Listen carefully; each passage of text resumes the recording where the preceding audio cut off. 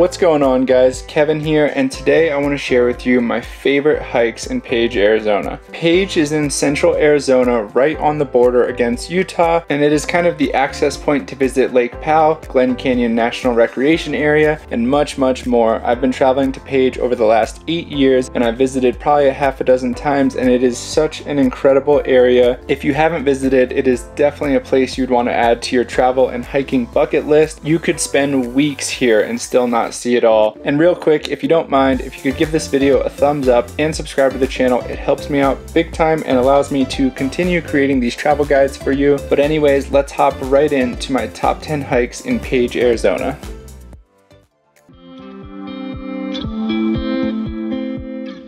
So first up is probably going to be the most famous place in all of Page, and probably one of the places that it's most well known for, and that's going to be Horseshoe Bend. It's an absolute classic if you're traveling to Page. This is going to be a 1.5 mile hike with 137 feet of elevation gain round trip. It is just an 8-minute drive south from downtown Page. It honestly looks like a green screen. Once you're there overlooking Horseshoe Bend, it's hard to fathom how big this place really is. Anytime I've ever been there, anything I capture on my camera really just doesn't do this place justice. It is massive. It is inside Glen Canyon National Recreation Area, so there is going to be a fee to enter per vehicle or motorcycle, or if you're entering on foot, but we used our annual parks pass, which is $80. For the most widely used entrance fee, it's going to be $30, and this gets you a 1 to 7 day vehicle entrance pass with all of your passengers included. Horseshoe Bend is open year-round from sunrise to sunset.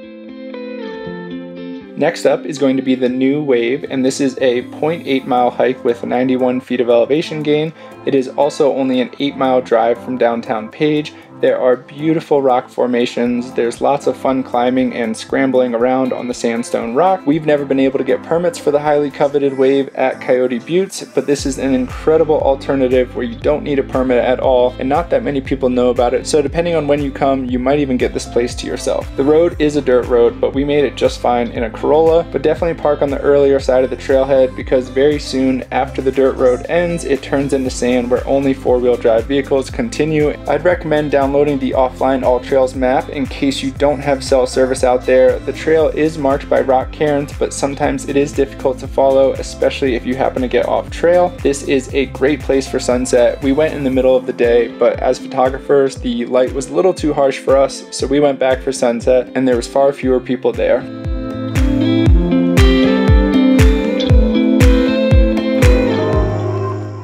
Next up is going to be to kayak Lake Powell to Antelope Island. This is one of the coolest experiences ever. We did a 2-day trip for this because we wanted to camp overnight at Antelope Island. We rented kayaks in Page, which was super easy. We did it relatively last minute, but after you get your kayaks, it is a 15-minute drive from downtown Page. You make it to Antelope Point launch ramp, and this is where your adventure begins. Kayaking through Lake Powell is definitely a bucket list experience. Lake Powell is one of the most incredible places in this region of the country, and there's so much to explore there. So after kayaking for a bit, you go to the shore of Antelope Island, and once we got there, we hiked up to a nice big flat sandy area. It was just maybe a few hundred feet from where we dropped our kayaks. There could have been other people on the island this night, but we would have never known because we didn't see a single person outside of our group after all the kayaking day tours were finished. It was a really nice special experience camping out there under the stars. Also, just so you know, at the launch ramp you are allowed to park your car overnight, so you don't have to stress about that while you're planning this.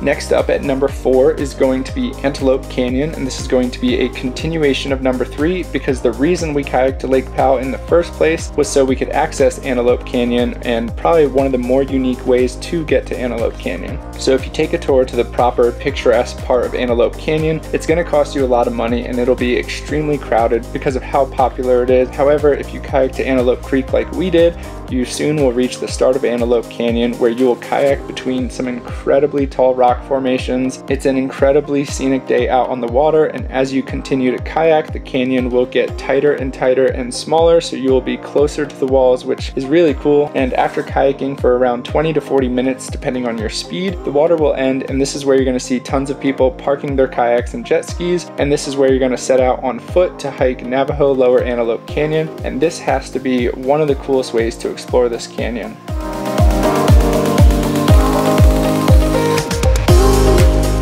Next up at number 5 is going to be Toadstool Hoodoos, and this is a 1.8 mile hike with 141 feet of elevation gain round trip. This is a 29-minute from Page. However, if you are driving to or from Zion National Park from Page, you're going to drive right past the trailhead for Toadstool Hoodoos, and it is 100% worth the stop. This is a really awesome, easy, family-friendly hike that will take you to some incredible rock formations. It feels like you're just so far out there with the otherworldly landscapes. We went midday as we had a big drive to Page and it was on our way, but I bet this place would have been extra special at sunrise or sunset, and it was relatively crowded when we went. Once you make it out to the Hoodoos, there's a ton of open area to explore. You'll kind of see people spreading out. There's going to be the most popular Hoodoos, but then you're going to find some smaller ones as you hike out a little bit further.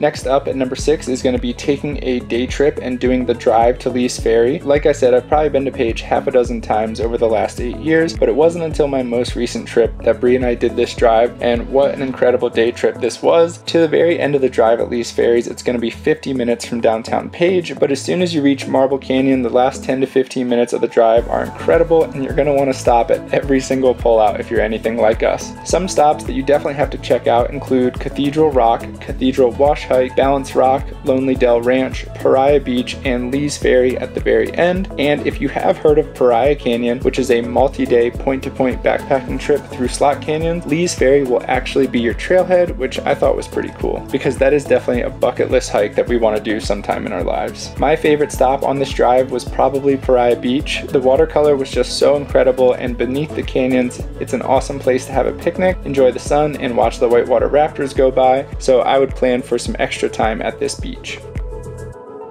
Next up at number 7 is going to be the Hopi Salt Trail. I actually just uploaded a vlog from here when Bree and I went backpacking at the bottom of the Grand Canyon at this aqua blue oasis. All of the information is going to be in that vlog, but I do want to touch on a few points here. This is on the eastern side of the Grand Canyon, and it's outside of the national park, but it is on Navajo Nation land. The trailhead for this is called Salt Canyon Trailhead, and you're going to drive 1 hour south of Page and then about 25 minutes west on a dirt road. But my Corolla made it just fine to the trailhead. However, this trailhead is extremely remote, and if you have car problems, that would not be good as there's no cell service and absolutely nothing out there. I would definitely recommend having additional water and food in your car. As for the trail, this is also no walk in the park. Something I really want to stress for this one is please, please, please respect this land, visit responsibly, and leave no trace so we can help keep this place beautiful for years and years to come. All of the permit info, how to get the permit, and cost of the permit are going to be in the vlog. Next up at number 8 is going to be Marble Canyon Navajo Historic Bridge, and this is a 40-minute drive southwest of Page. You're going to be making the turnoff at Bitter Springs, and this is actually the start of the drive to Lee's Ferry that I mentioned for number 6, but this bridge is so cool that it deserves its own spot on the list. Our last visit to Page was also my first time seeing this, but this is a very historic bridge. There's 2 bridges, one for driving and one for walking traffic, and you are walking above the canyon. Below you will find some of the greenest water you have ever seen. Colorado River is breathtaking. There are a handful of signs scattered around here that I would highly recommend reading if you're interested in more of the history of the bridge.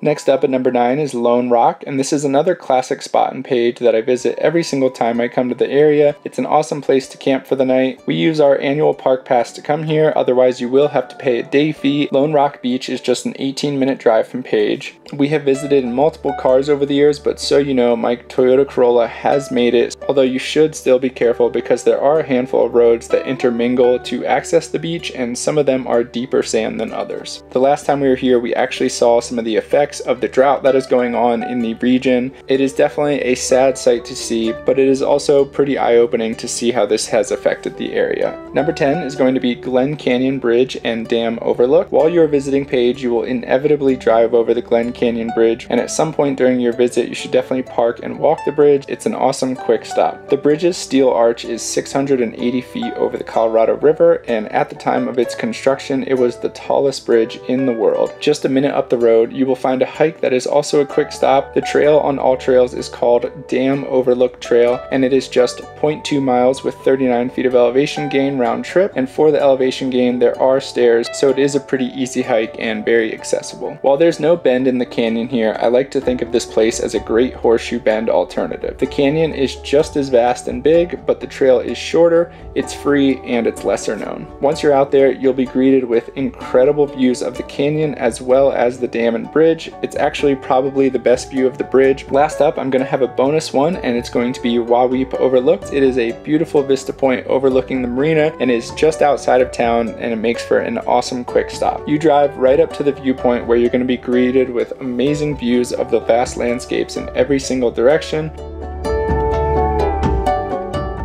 Alright guys, so that is going to wrap up my top 10 hikes in Page, Arizona. Hopefully this video gave you some awesome ideas for hikes to do and maybe helped in some of your trip planning if you're going out to Page. Anyways, again, if you could like this video and subscribe to the channel, it would mean the world to me. I have a ton of other videos that you may like on the channel. Like I mentioned, Hopi Salt Trail and some of these places I have individual vlogs for, so check them out. And anyways, I hope to see you guys on another video.